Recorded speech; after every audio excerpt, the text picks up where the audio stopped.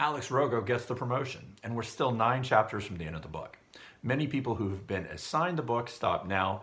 Many people focused on the personal application of the theory of constraints in a manufacturing job also stop now.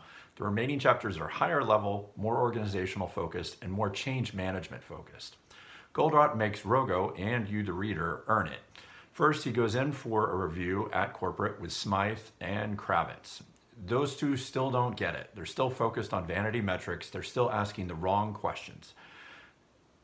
Rather than leave, Rogo goes to Bill Peach's office after this bad meeting, after this painful review, who tells him that he is getting promoted into Bill's role.